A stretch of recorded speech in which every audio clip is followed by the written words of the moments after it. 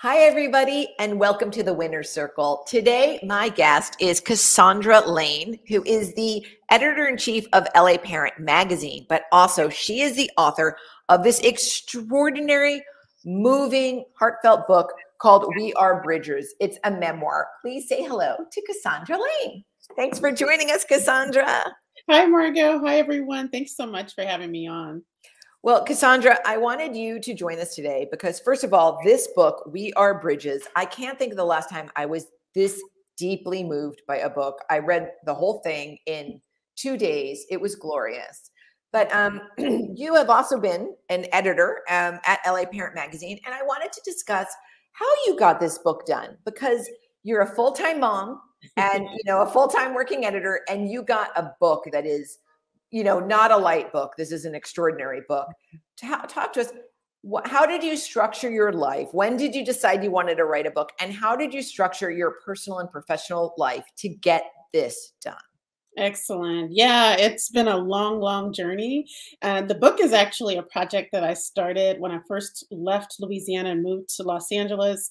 It was my thesis or the bones of it were my thesis for my MFA program, and that was in 2001 through 2003. Oh, wow. Yeah, when I first started, those really skeletal though. And then, I started working full time again after graduating. I had my son in 2000. Oh, I got pregnant in 2006, had him in 2007, and would just kind of poke at the book a little bit here and there. You know how it is as a mom of a baby and then toddler. And so I would say it was just really little tidbits, sometimes just a journal entry, just little bit by bit by bit.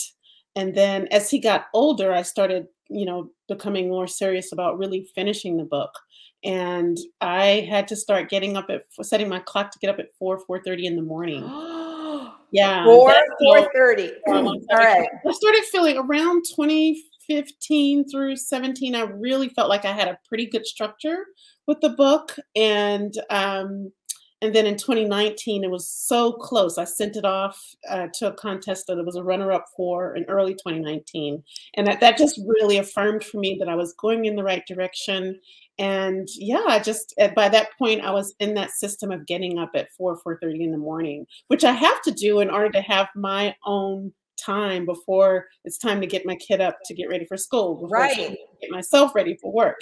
So that's how I really finally finished it, was just by being up with the birds. Wow, wow, wow. I love the birds. I love the coffee. Okay, so I try to be very practical here so everybody can really understand, because when you said you're getting up with the birds, first, I do want to say this was a multi-year focus for you, right? Multi-year. Yes. I love that it was your thesis in your MFA, which is a big degree, right? That degree alone takes, what is it, that 2-year degree? It was a 2-year one for me. Yes. Yeah, that's a big one. And a commitment and an investment, right? Yes, absolutely. A big investment. Very expensive.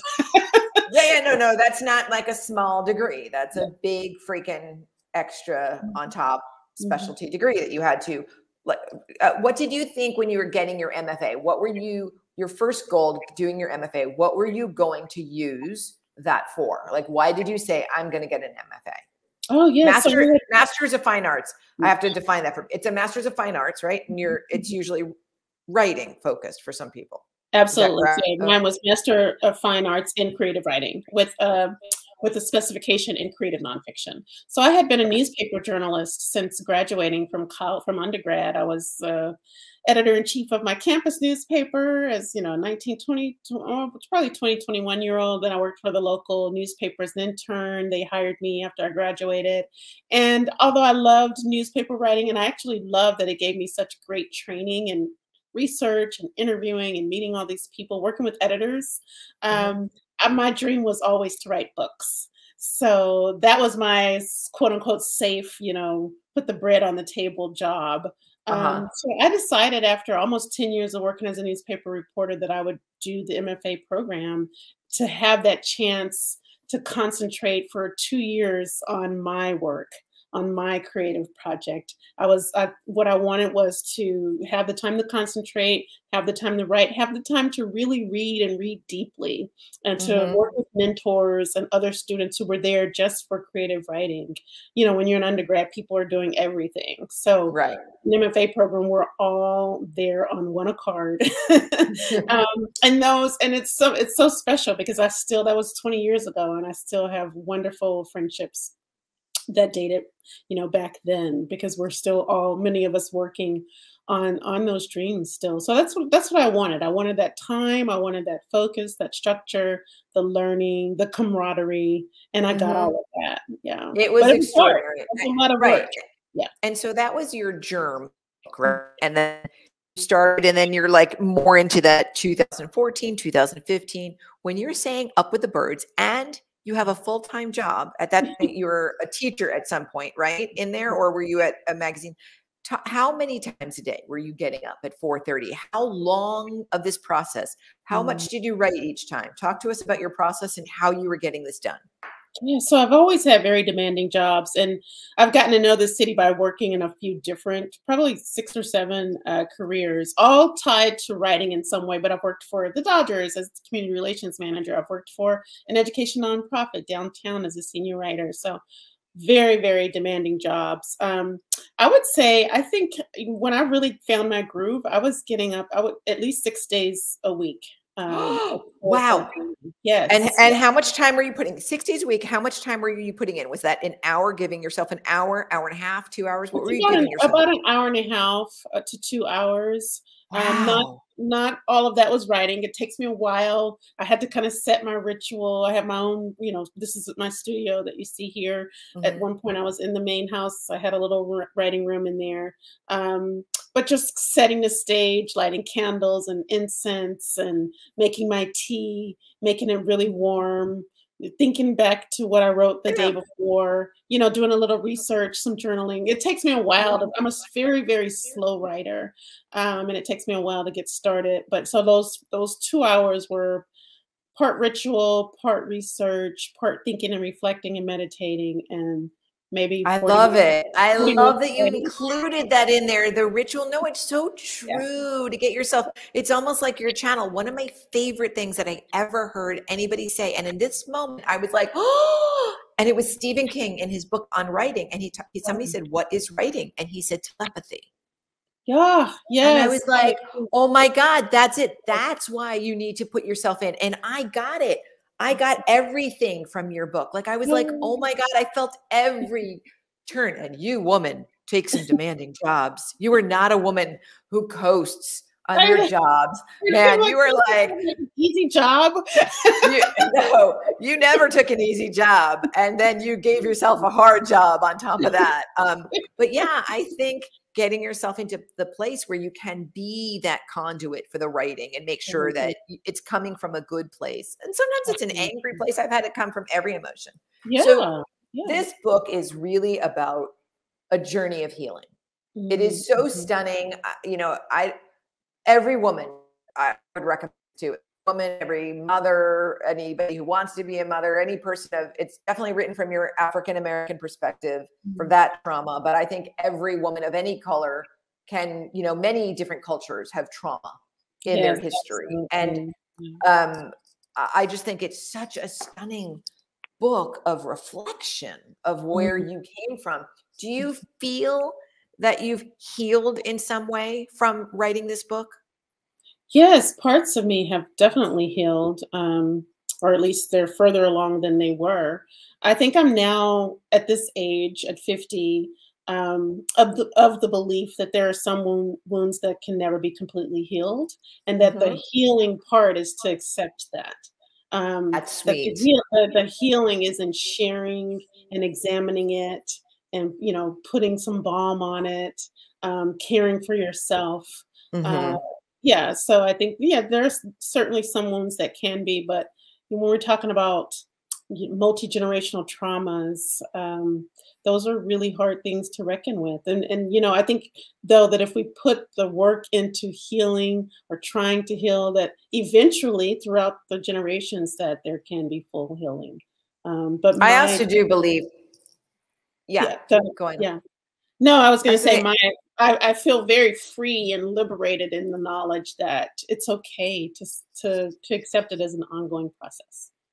I also think that speaking of it heals enormously. Like I think shame and blame go so hand in hand together, and that when you're quiet about it, I personally believe when you speak it and say it, it takes so much of the onus and the pain out of it. Yeah, And the true shame is from not speaking.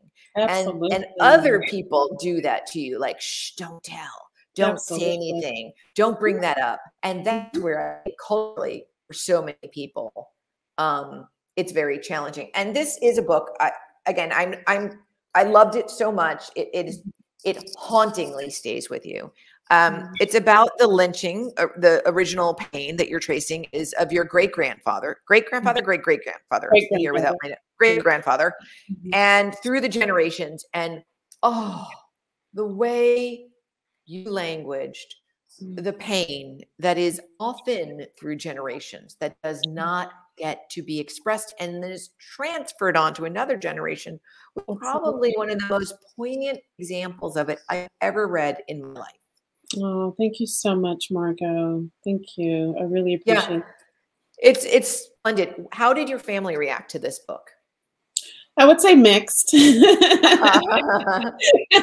was on a high, the book came out in April, so I was on a high with all the book launch stuff, and I got some really beautiful emails and notes from family. So that lasted about 2 weeks before that hit the wall, and I got a very angry response. Or at least it came through my mom, because a relative was very upset about what really amounts to about 3 sentences in the book.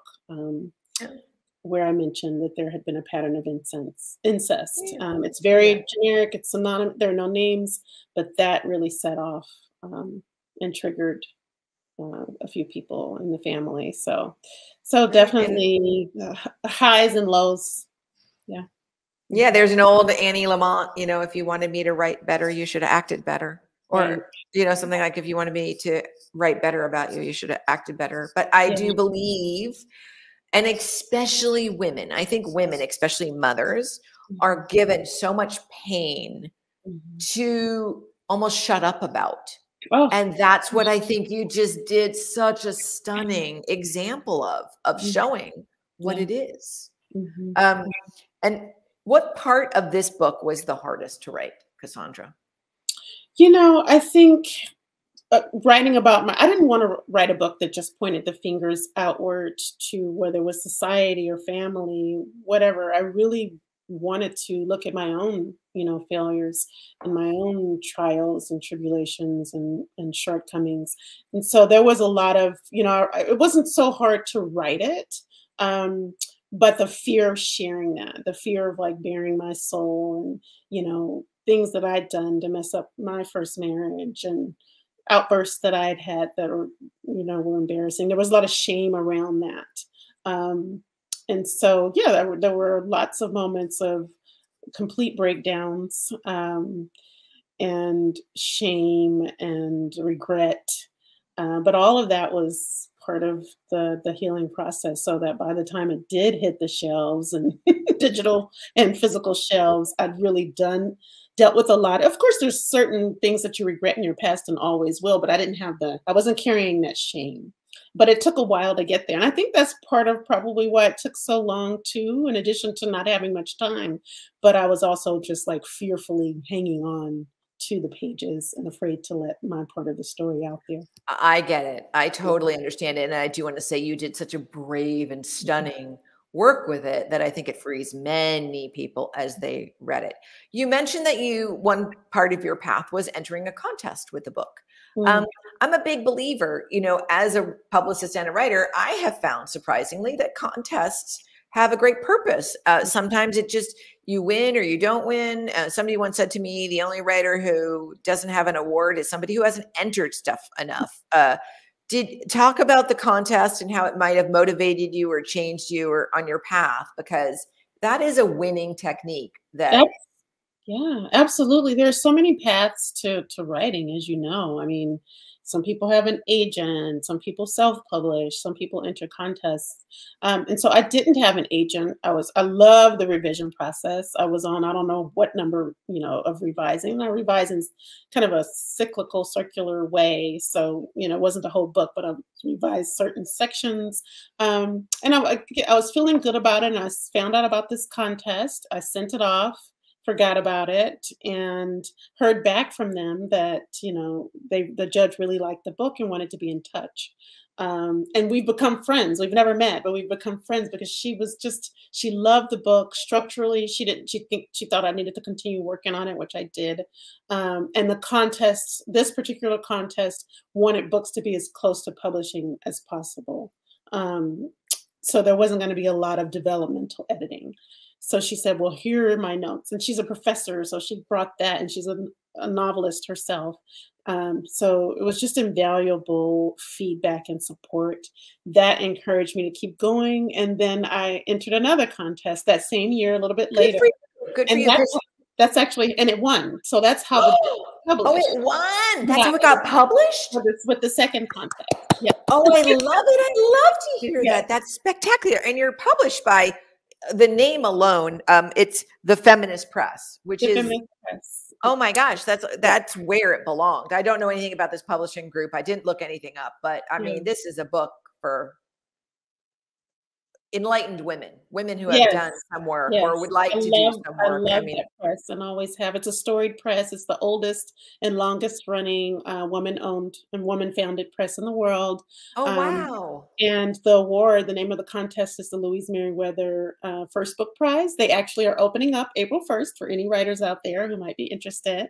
Say the name again, the Louise Meriwether First Book Prize from the press. Yeah. And that's how you got published. That's how I got, because it came with a cash award and publication. Oh my gosh, that's the best win ever. Yeah, it was so ever. Okay, to anybody who's watching that, who, you just made me rethink contests, because sometimes I think I've had moments of things I want to turn in. I'm like, there's always a fee. Forget about it. Yeah. Just put it in and forget it. That was the beautiful thing about this too, that there is no fee. Oh, that's really amazing. Yeah. That's unusual. That's incredible. Mm-hmm. Wow. And then you wound up published, and look where we are today. And it's just glorious. And I saw a rave review from the Kirkus Reviews, which is like a really big deal. What has come to you from this book? Like, what are some of the triumphs that you just never expected writing a book? The NPR review was amazing to get that in the first few weeks. And it was a very comprehensive and glowing, beautiful review. And then it was chosen as one of NPR's 2021 books. Creme de la creme for me in terms of, book events was the American and being at the American Library in Paris. I watched you there. I was so, So it was a hybrid event. Most of the book events last year were virtual, and they were beautiful. I really loved all of them. I loved the people that interviewed me for each event, but it was so nice to be in person and to be in Paris. And then just readers, readers that I don't know. It's one thing to have friends and family, but readers that I don't know. That's who I wrote the book for, and to get their messages and to see their posts. That for me is everything. That is fantastic. Cassandra, what part of the book how'd you get over some of the writing hurdles? What'd you do when you were like, I don't want to finish this. I can't finish this. I'm tired. How'd you get over the hurdles? I have so many journals. I have kind of almost, I'm not this organized, but a journal for every period of writing, I would say. And so, when I was feeling down or discouraged or doubtful, I would write about that doubt. I would also write about, what the problem was that I was having, what narrative problem I was having. Sometimes I would write a letter to a character. And those, as you're writing, like I remember, I have one journal, it's just letters to Mary, my great grandmother, who was my great grandfather's love. And so it was just something so intimate and just precious and private about writing to her, and she was long gone, of course, but writing to her, in that way, in second person, that carried over into the book, writing the book. And I think even though I changed that to, first person, that it continued to have some of that intimacy from the letter writing. So little tricks like that, reading. While I was reading, I'd be taking notes, thinking about my own book. Studying writing for those 2 years, being in workshops that came out as a result of that MFA program, because so many of us have stayed in touch, getting together, whether it was once every week, once a month. I've been in different workshops along the way, and all of that's helped me. Doing readings, reading from, parts of the book over the years and having people respond, helped me know that I needed to keep going. So that's fantastic. And I'm a big journaler too for work. I write everything down. I journal a lot to work through. Also just to take note, more than a journaler, I'm a note taker. And I give that to anybody else as a success tip, because I have a bunch of notes so that when I do go back to write, if I'm not in the mood, I still have a lot of notes to deal with. Absolutely. And I will tend to just, and I tend to just write my way through it instead of being there. And then that brings me to a question. How do you deal with writer's block? Do you have writer's block? How do you push through writer's block? Yeah, I absolutely do. One of the things that I liked, and I need to get back to this because I've fallen off the track. One of the things that I encourage people to do is to keep a notebook by your bed. And just write it when you wake up, if you can remember your dreams, even if you can, I think there's something so sacred about that, the line between the sleep world and the awake world. And so to write down whatever images you can remember from your dreams, whatever thoughts first come to you, because you're going to forget them if you don't. I can't tell you how many times, there was such vivid, rich material from that just awake world that's still connected to the dream world that led to something later. That's fantastic. That's a great tip. And then lastly, this is such a loaded question, but because you do work as an editor, an executive editor in chief at a parenting magazine, LA Parent, which I love and adore, and has helped me find so many wonderful things. I'll give a shout out to LA Parent magazine because they're fabulous. And I've worked with them and I love them. And you've been my editor, and I had never had a chance to really in-depth talk. And I do have to say that, when somebody I know writes a book, I read it and, oh my gosh, I just love this so much. I didn't expect to just sit down with it and just devour it. So, but this is a really loaded question, but we're both in the same genre of this. What tips for getting your private love done do you have for working moms? Because I also think it's so important for our children to watch us. If there's like a side hustle in your heart or something else you still want to do, I think it's really important for our children to see us strive and get it done and fail and flounder, but go back. So in a last question, would you talk the genre of working mom, talk about just what you've learned from working moms in getting that other project in your heart done? Absolutely, Margot. It's I feel so many emotions just from you, asking that question. Joy over the things that I feel like I've done well, but teary over the things where I feel like, moments where I feel like I've just completely failed my son. I totally agree. And every mother feels that. Every mother feels that. Absolutely. Yeah, they do need to see us, not only working. I'm the product of a single mom. I was 5 when she divorced our dad, and just saw her working and struggling. She's a gifted electric guitarist, but so much of her time was spent working. I was, as a child, cheering her on because I knew that brought her so much joy to play her guitar. But for years, she would put it down because she was working so hard and dealing with heartbreak and all of those things. But I think, just the moments that I was able to see her on stage playing, that fed me, and that helped me. That absolutely helped me want to be an artist and want to pursue my own art.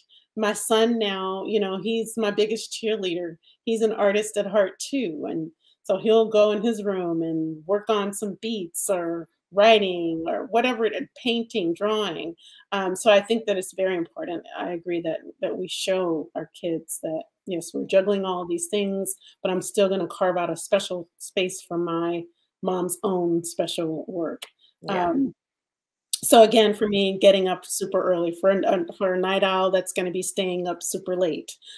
Just whatever you do, just making sure, even if it's not 7 days a week, start with 3 days a week, where it's your. I just want to let you know that I did write a book, and mine was 2 days a week. Mine was Tuesdays and Thursdays for like a year, and I thought, let me see how I do. Absolutely, that's what I could do. Yes. And I focused on it. And then it became Tuesday, Thursday, and Saturday. And that, you know, you get to the end. But yeah, you got to get that. You got to get that groove in for yourself. It is absolutely great. Well, Cassandra, I think one of the greatest things that anybody can do in life with another human being and even themselves is just to tell the truth and share the truth about your life. And I think you deserve an award. You just deserve a great award for this book. My book is called Where's My Award? And you deserve an award for telling the stunning truth and elegant way you did this in generational trauma, a woman's story of becoming a mother and yearning, and all the women in your family that came before you. You deserve an award for seriously telling the truth about yourself and life in a way that I think helps others flourish and just flower. And I hope you flower on, because this is really a true work of art. Thank you so much, Margot. This was wonderful. My pleasure. And we are Bridges Memoir. Thank you so much for joining us, Cassandra. It's been a treat. Thank you. Bye. Bye.